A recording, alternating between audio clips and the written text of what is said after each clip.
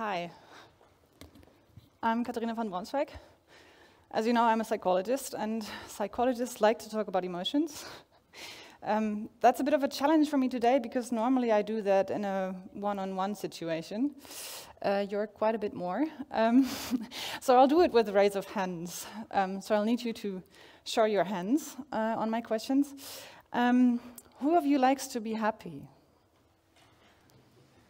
Yeah, who doesn't? And who of you likes to feel anxious? Yeah, that's a lot less. I kind of expected that. We don't like these unpleasant emotions, do we? But I'm here to tell you why you should be happy about feeling anxious sometimes. I'm here to tell you why our unpleasant emotions are secret superpowers hidden inside us. Superpowers that might help save mankind from extinction. But let's start from scratch. Why do we even have emotions? I mean, it's a bit of a hassle. We don't usually like to have them, except for joy. But I'm sorry to say, there is no light without shadow. There is no joy without anger, fear, sadness, and disgust. The absence of emotions is what we as psychologists call depression. And it kind of makes sense that if something bad happens to us, we feel bad about it. Because our emotions are like indicators. They indicate if one of our basic needs isn't met. I guess you all know someone who's hungry. Yes. Or someone who keeps moaning when they're tired.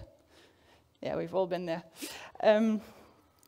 But there aren't just physical basic needs, there's also a whole range of psychological basic needs. And when these aren't met, we have unpleasant emotions as well. So, for example, if our need for safety and control isn't satisfied, we are afraid, and we react with fight or flight back to safety.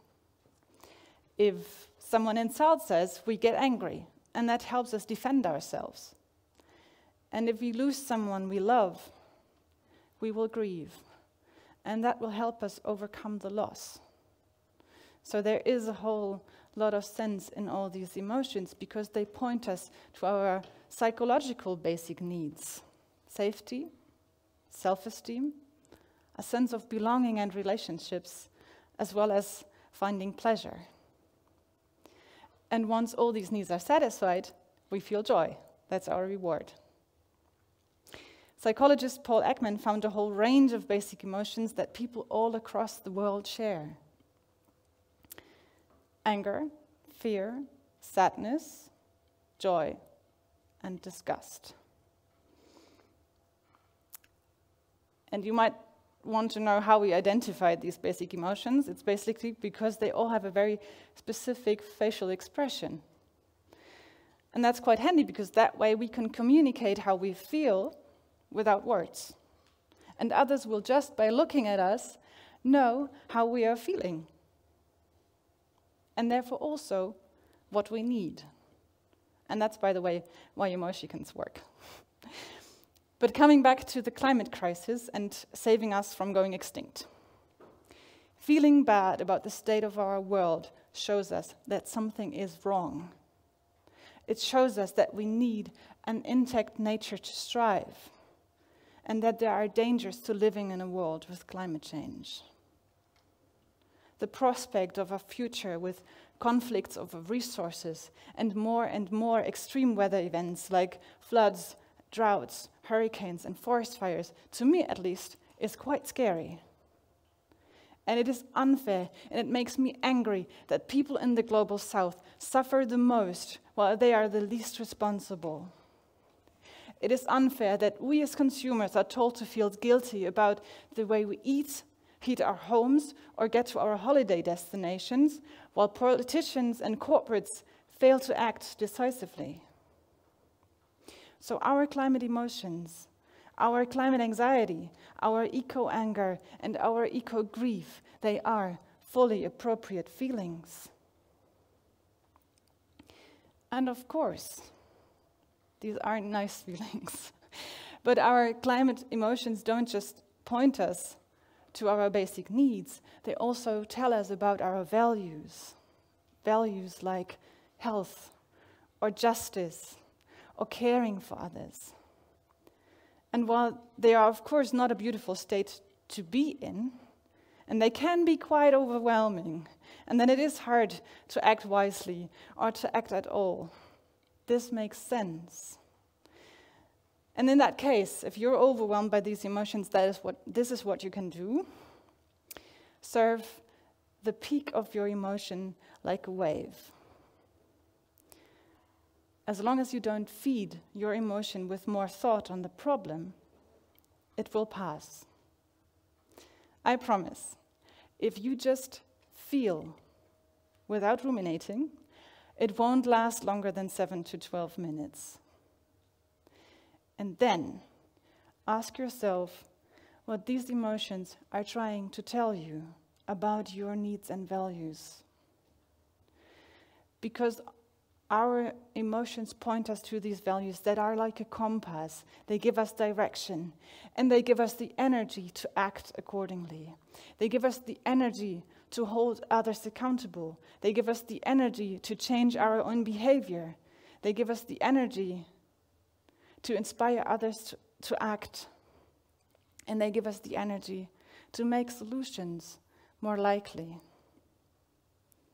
That way, you too might become a climate advocate. You might even end up giving a TED Talk. And there's so much sense in this. Living a values-based life makes our lives more meaningful. In these terms, times of crises, like the climate crisis or the corona pandemic, make us reconsider what really matters to us.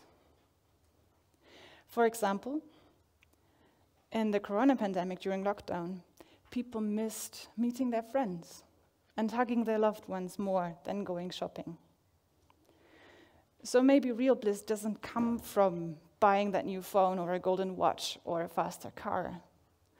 Maybe real bliss comes from consuming less, from meeting your friends, from meaningful conversations, and from experiencing nature. In hardship, our routines are interrupted, and that opens a window of opportunity for your personal growth if you rise to these challenges. Who do you want to be in these challenging times? What do you want your legacy to be?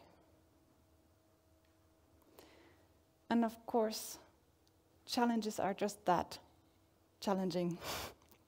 You won't feel great during challenging times. You will be sad, you will be angry, and you will be anxious. And these emotions are your allies.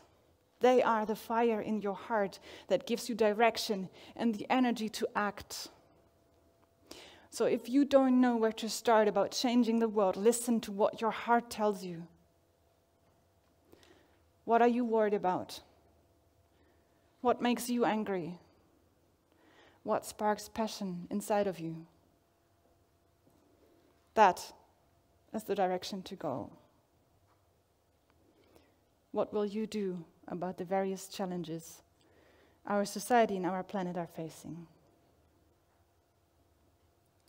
So when through our emotions we get into contact with our needs and values, that doesn't just help us lead a more satisfying and values-based life. Ultimately, our climate emotions can save the world. Thank you.